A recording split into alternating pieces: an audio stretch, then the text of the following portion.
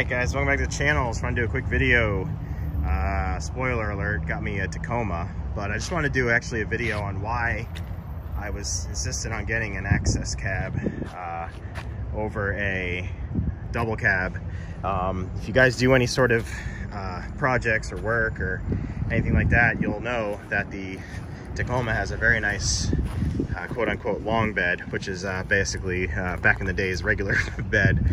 It says a 6-foot bed on it, so you can pretty much get 8 feet with the tailgate down, which is very nice. Try doing this in a double cab bed or that old Tundra I had. There's just no way you're taking 6 bundles of insulation home safely without piling over the roof.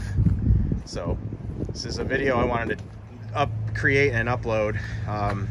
You know, you explain all this to the dealership and they think you're crazy that you want a long bed. It's not really a long bed, it's actually a truck. That's what you're buying it for a decent sized bed. All these trucks, cabs are getting bigger and bigger and bigger. Beds are getting smaller and smaller and you can't do anything with them. So this is just a good example of what you can do. You know, nothing too crazy or extreme, but it's the difference between having to make 2 trips or 1. So yeah guys, and I'll do an actual upload on this truck and my deal that I got and how I didn't pay over MSRP or any dealer markups on it in 2022. So look for that content soon, but I'll get you in the next one guys. Please subscribe. Later.